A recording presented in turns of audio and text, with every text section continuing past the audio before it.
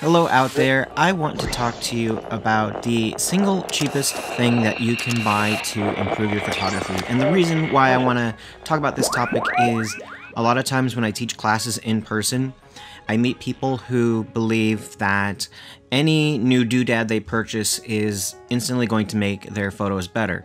Now, experienced photographers, artists of all kinds know that making good work has as much to do with a good concept or your own personality or your own perseverance.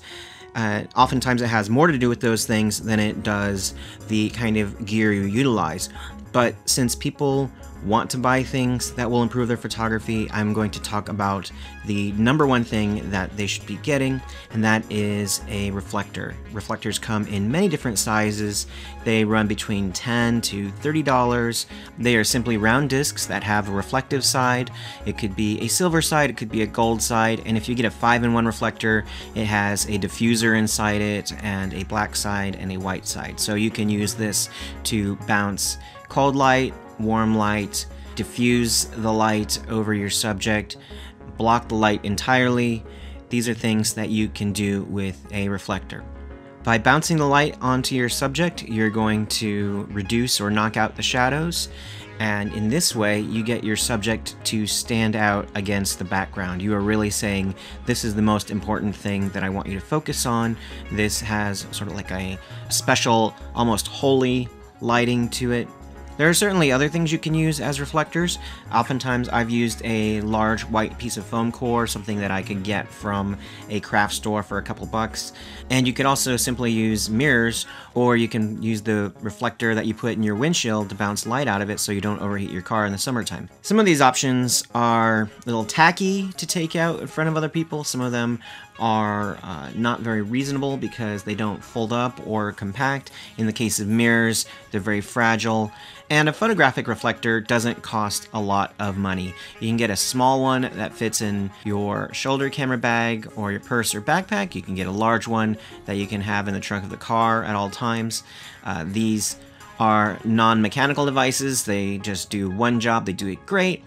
And if you get a good one, you take care of it, you never ever have to buy it again. There's a couple things, though, that make reflectors impractical. The main one being that you need another human being to hold it, generally.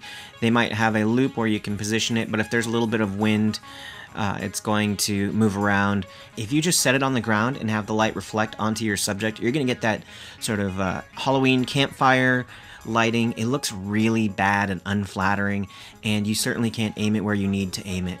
Most lighting that we see in our daily lives is coming from an overhead source, whether it's inside a building or outside with the sun, and we are used to seeing that. It's much more flattering lighting. So I recommend, if you have a reflector and you're working with human subjects, that you have another person along to hold that reflector. Now, there are devices you can get to hold the reflector for you. These kinds of arms, I have owned many in my life, and they've all broken. They've all been defective at some point, and if I'm outside, they're fairly useless, because when you set up your light stand, you put your reflector arm on, you put your reflector in the reflector arm, all of a sudden you have a sail, and any little bit of wind is gonna knock that over. Couple that with the fact that most of the time, if I'm shooting a person, they're going to be moving around. Each time they reposition themselves, I need to reposition the reflector. It's much more effective to have another human being holding that reflector, moving it around as necessary. So there you have it. That is what I consider the cheapest thing you can buy to improve your photography. And I should note, it also improves your video, because unlike flashes, this is going to be an always-on light.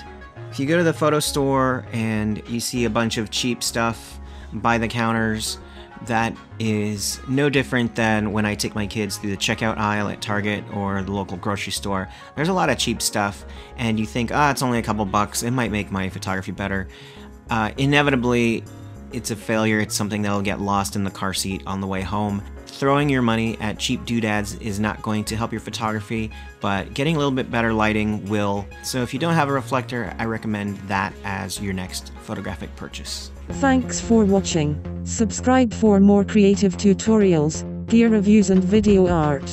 Also check out our Patreon for weekly bonus videos and model photography sets.